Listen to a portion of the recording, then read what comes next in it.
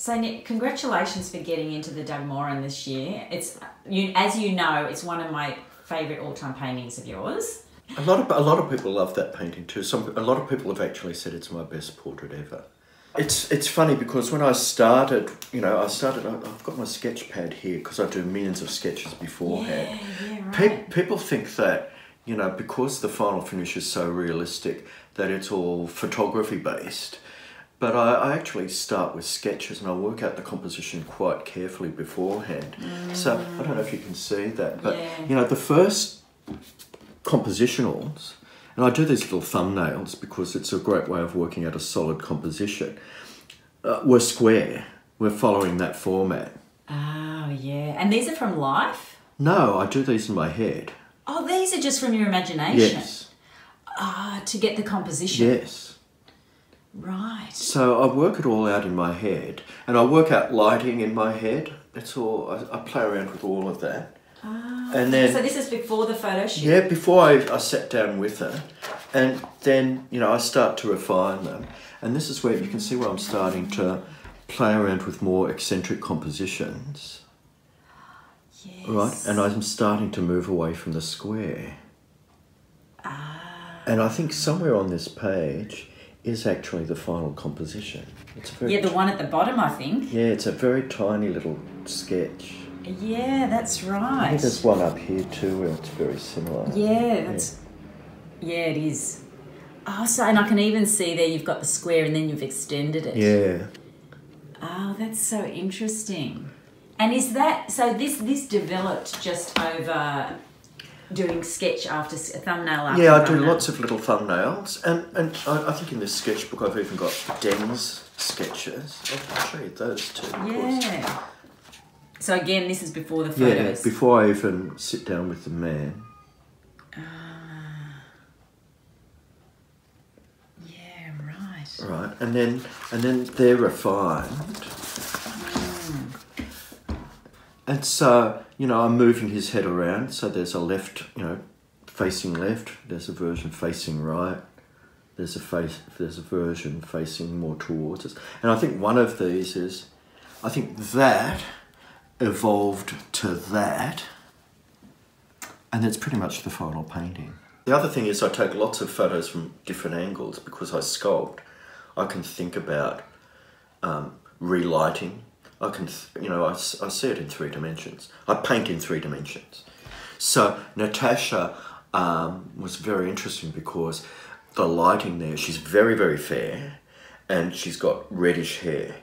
And the colours that I was starting to shift the painting in, well, I was going kind of blue purples to exaggerate. I wanted her to look porcelain. Yes, you really got that, I reckon. But the hair just didn't look right in natural colour, so I darkened the hair because I wanted some kind of blue in the hair as well. It's fudged, I fudged the whole thing. Yeah. But she did sit for it, and so if you look at the painting, there are veins in her eyelids.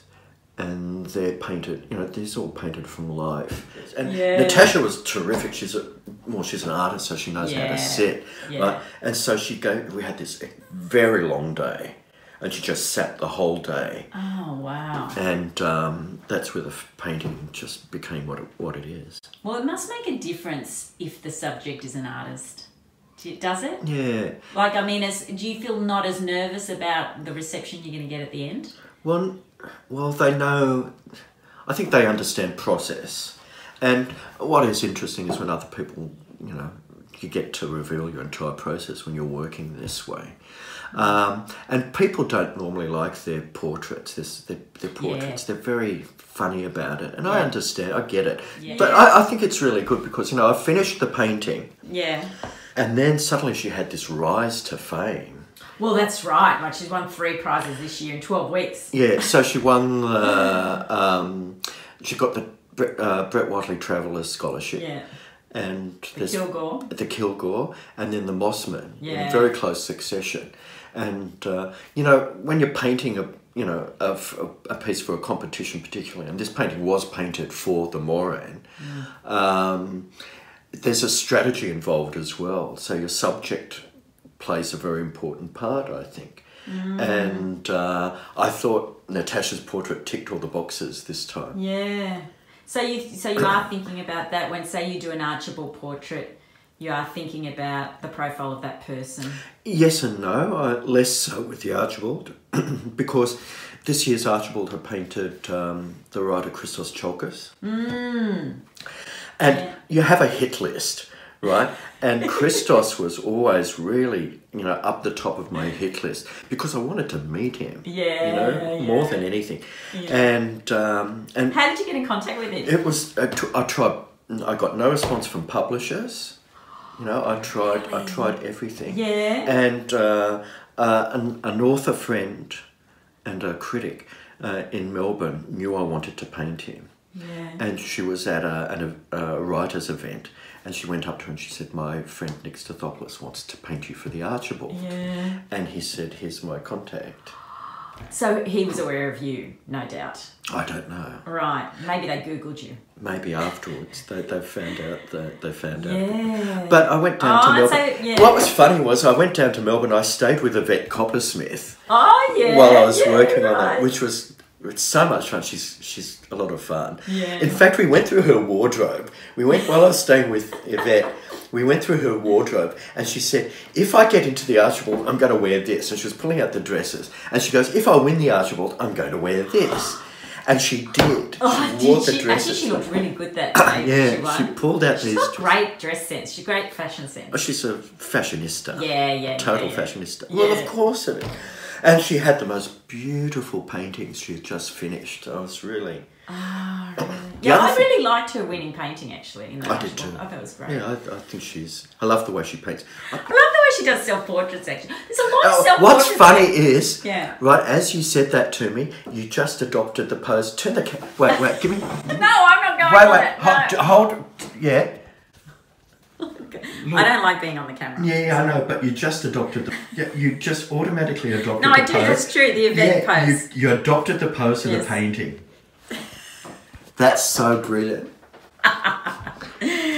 Yeah, she's a good painter. She's a terrific painter. I love her a lot. It was very nice spending time with her. It was... Yeah, and so now I want to ask you something I've always wanted to ask you.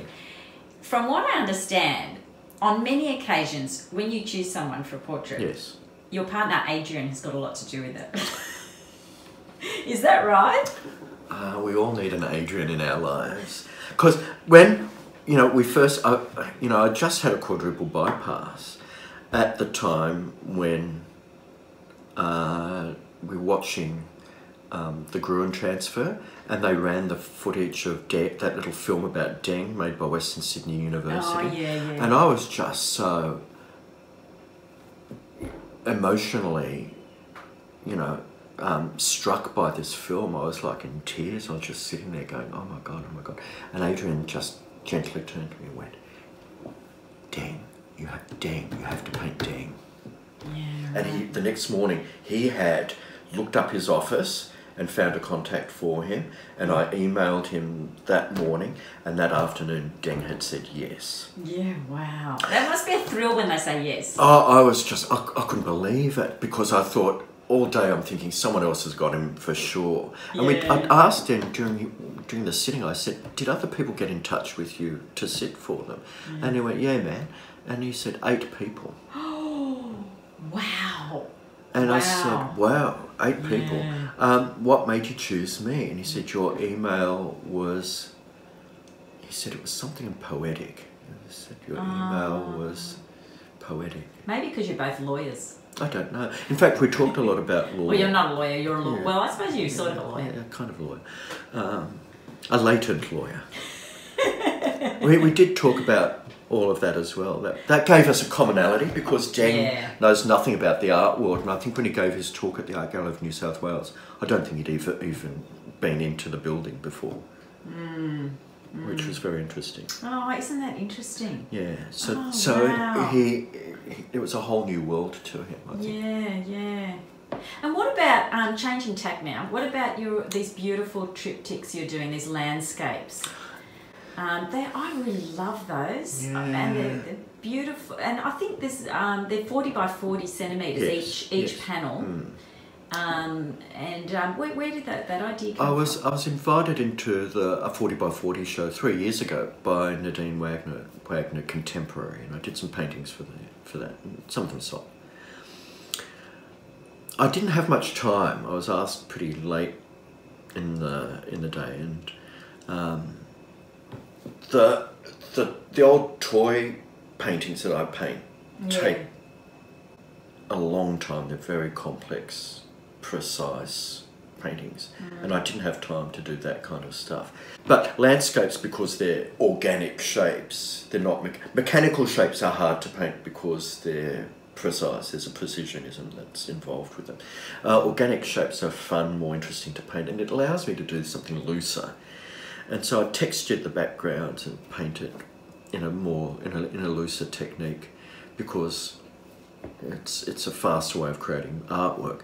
But they're still quite finessed, they're still quite detailed, and there's a little twist to them. What's coming up this year? Like next year, we're coming up to 2019. Yeah. You got plans? I've got 2 portrait commissions currently, which are very rare. They're few and far between, actual portrait commissions. How do you feel about commissions? I love doing them, because if someone comes to you, it means they like your work, you know, and I think it's a huge compliment for someone to ask for a portrait from you. Yeah. One is for one of my collectors, so that's special. Yeah. You know, they've got quite a few of my paintings. When they said they wanted a portrait, I just went, oh, that's really great. You know, I was really happy with that. And are they going to be large format? No, they liked. It's funny because they liked Natasha. Right, so it's done the same proportions and scale as Natasha's portrait, which is good. Yeah. The one afterwards is going to be larger. It'd be more like some of my earlier portraits, about 90 by 90. I've got, I think I've got one more. That's Adrian. Oh, is it? You want to get it? I'll pause it. Oh, he's like, where were we? Oh yeah. I've done quite a bit of soul searching regarding the prizes. I think I've got one more Archibald in me. You know, unless a sitter presents themselves, that I'm really interested in doing. But do you find it grueling emotionally, or what is it about it that you find difficult? It's a big chunk of time. There's an element of expense in the process, because you have to ship the paintings around, and that adds to it. Then emotionally it's really taxing, because if the painting doesn't get in, comes back, and you start to worry about, what did I do wrong? And of course you've done nothing wrong. Yeah. There's nothing wrong with that. It just must always be a bit disappointing each time. But I mean, you've been hung so many times. Not really. It's funny, because I gave a talk at the Moran, and someone said to me, oh, you've been hung so many times. And I go, no, my strike rate's actually quite low. And this year I entered the British Portrait Prize, the Archibald, the Kilgore, I got into the Kennedy, I got into the Shirley Hannon, and I got into the Moran. Yeah, that's pretty good. And that's pretty good. For most people, they'd be pretty happy with that. But the Moran, Natasha was specifically painted for the Moran. Yeah. I just went, this is a Moran painting. And I think also with the Moran, it was, for me, I don't usually express sort of views on these things, but I was really hopeful for you to win that. But congratulations, of course, to Lynn Savory. I liked her painting a lot. Adrian it's funny because Adrian has a totally different take on paintings, because I look at them from a technical point of view. And we were talking about the hands in her painting, and he said to me, Egon Schiele.